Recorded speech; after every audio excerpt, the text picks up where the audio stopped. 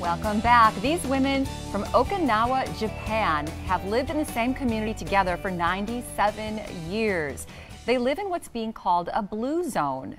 Now, blue zones are certain parts of the world where research has shown people live a very long time, and not only longer, but they're healthier and happier. And now there's a group bringing these principles of longevity right here to Wisconsin. And here to tell us all about the Dodge County Blue Zones Project are Nick Buettner and Kim Miller, the president and CEO of Beaver Dam Community Hospitals and the Blue Zones Project sponsor. Welcome to the Morning Blend. Thank you for having us. I can't wait to hear more about the blue zones, because when you hear that people are living to be almost 100 years old, you immediately want to know what their secret is.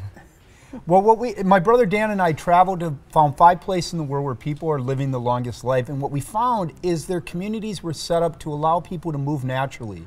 We found that they had techniques to help reduce stress that's tied to most age-related diseases, or they had a strong sense of purpose, reason to get up. A little bit healthier diet, unprocessed foods, more fruits and vegetables in their diet.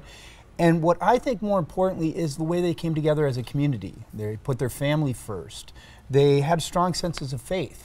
And also their friends really helped promote healthier behavior. They came together to support one another. And I don't know why this surprised me, but one of those communities was actually here in the United States. In Loma Linda, California, yeah, right outside of LA. You take the San Bernardino Highway, you got that cloud of smog following you like Pigpen from Charlie Brown. Yes. Well, and I think that we just kind of assume that our American way of life would not support, you know, this kind of longevity. Zone. Right. But the fact that it exists and so close to Los Angeles, too, is fascinating. It's the home of the highest percentage of Seventh-day Adventists. And what they do is they come together to really, again, support each other in their faith, support each other in their healthy eating habits as a community. So when you're saying they have longevity, how many years old are we talking? Right.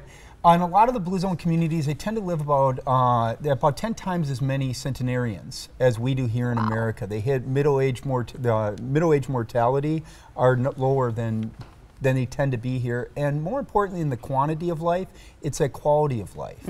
So what ideas are you trying to bring home, you know, to groups around here? Right. The heart of what our projects are with communities here is usually when you look at healthcare, we wait till we get sick. Doctor says take a pill or exercise or do a diet.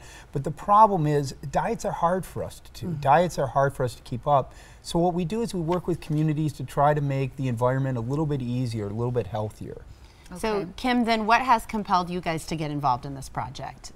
Well, I think if you look at healthcare costs and where healthcare costs have gone and where they are projected to go, we need to do something different. And so this supports people in health and wellness instead of looking at a hospital as a place of just illness and sickness.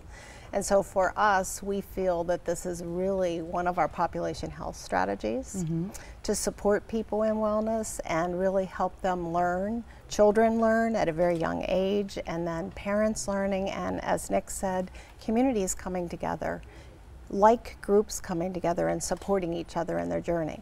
So you have a Dodge County project. The Beaver Dam Hospital is going to be supporting that. Tell us exactly what that project is and when it is and what it's all about. Okay.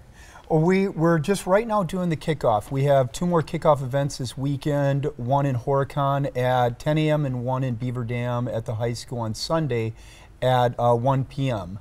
What our goal is to work with the community to help people look at their homes. How do you make it healthier? To break down isolation in community, give people more purpose.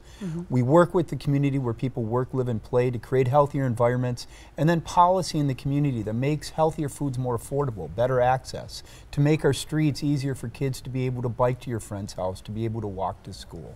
This is fascinating to me, and I think it's something it sounds like we should be sort of implementing nationwide. But if you aren't a part of Dodge County, can you come together with a particular group and implement, I guess, these strategies within, say, 10 people, 15 people? Can you do that and support each other in the same, not at the same capacity, but to some extent? Definitely. As it turns out, according to the Framingham study, if your 3 best friends drink too much or are overweight, there's a 150% chance that you are as well.